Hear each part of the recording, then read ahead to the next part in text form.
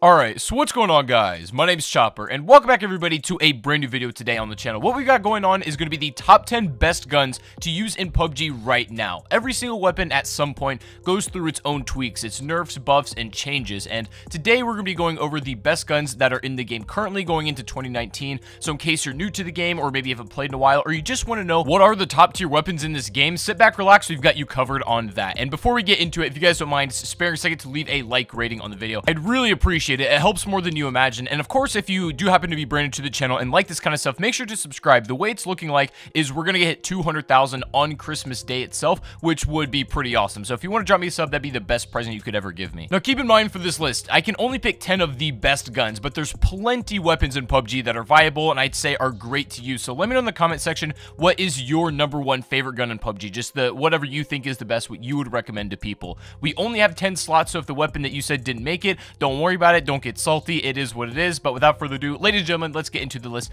of the 10 best guns right now in PUBG. So coming in today at our number 10 spot is going to be the Groza. Now this is such an interesting, odd, different kind of assault rifle. It is airdrops only, so the amount of playtime and practice that the average player is going to have is very low as compared to a lot of the other guns in the game. So the reason why I feel it should be considered one of the best guns in the game right now is because this is one of the only weapons that hasn't gone any major tweaks or nerfs or anything like that. It still is airdrops only, of course, which is going to make it a little bit rare and you're not going to have as much playtime with it. But if you get your hands on it, technically I would say it is the best 7.62 firing assault rifle. Now a couple properties it has is that it can't hold a compensator like literally every other AR in the game. I don't know why the decision was made for them to do that. It can take a suppressor, but that's about it. I don't even think it takes a flash hider, so no muzzle attachments besides a suppressor. Good luck if you don't have that for the Groza. But if you can control this, if you can master this weapon, it is an absolute machine. Honestly, it handles more like an SMG but has the range and the stopping power of any of the assault rifles, which is great. It's a wonderful mix, and I think you can never go wrong running this weapon. Coming in today at the number 9 spot is the DP28, which may be a little bit of a surprise, but believe me, I think this gun is incredible. It used to not be very good before it got patched, and then it went through a huge buff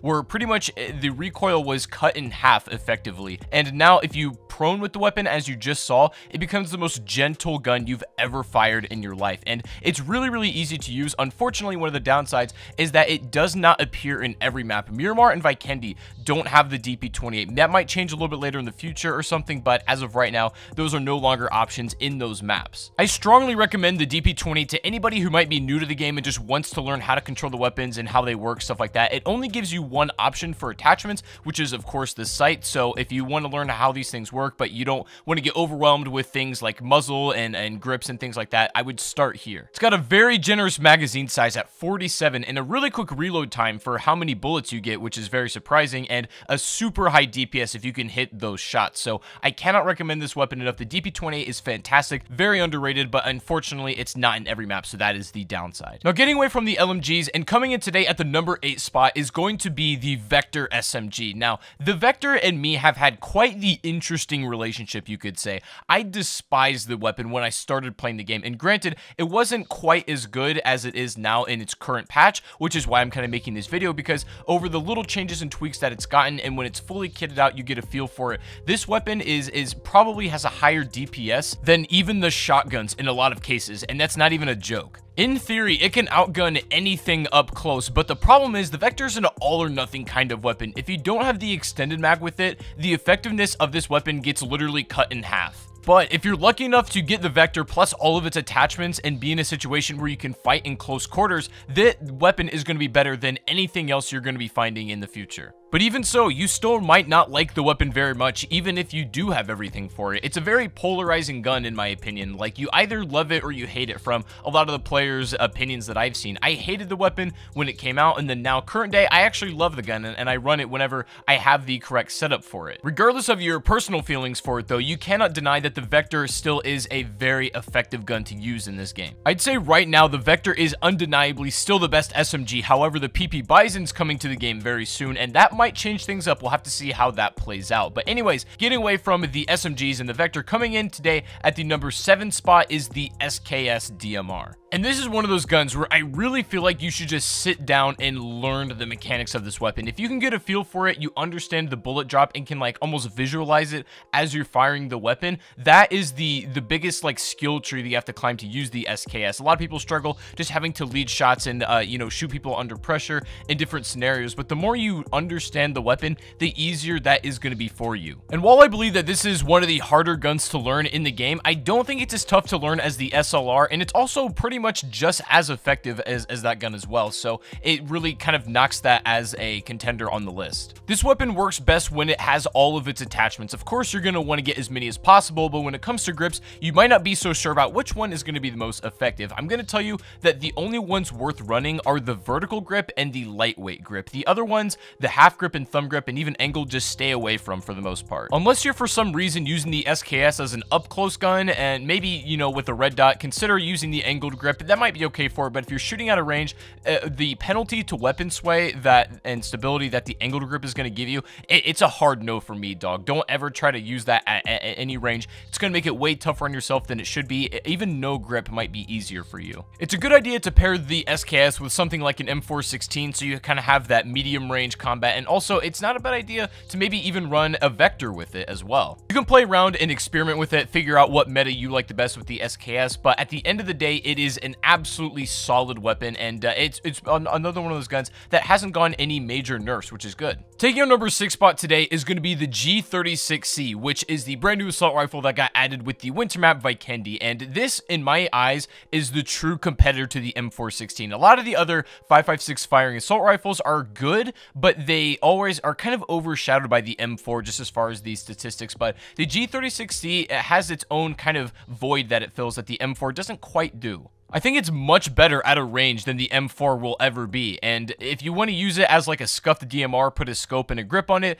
it's not too bad for that either. I also think it's easier to use than the M416, so regardless of the platform that you're playing on, if you're a little bit newer and you want to just understand how the assault rifles function, the G36C is a great place to get started. You'll get used to the gun really quickly. The attachments are easy to understand. It takes all these standard AR ones, and you don't need a stock for it, as opposed to the M4, which is another thing to worry about. But all in all, the G36C is a welcome addition to the game. However, it does kind of suck that the SCAR-L always gets shafted whenever a new AR gets added to a specific map. Even though the SCAR-L technically, statistically, is inferior to the M4, a lot of people still love this as a weapon and have better feels for it than the M416. But either way, the G36C is an absolute green light, and something that I highly recommend you invest some time getting good with. Moving along though, and coming at the number 5 spot is God's gift to DMRs, the MK14, the airdrop only DMR, but for good reason, right? This shouldn't be a common spawn because this thing does everything. It's the all-in-one package. This is the only actual DMR in the game that can go into a full auto mode and be like effective like this. It also has a bipod so that if you want to prone with it, you can eliminate your recoil. You can just throw a scope and single tap. You can do anything you want with this weapon, but unfortunately,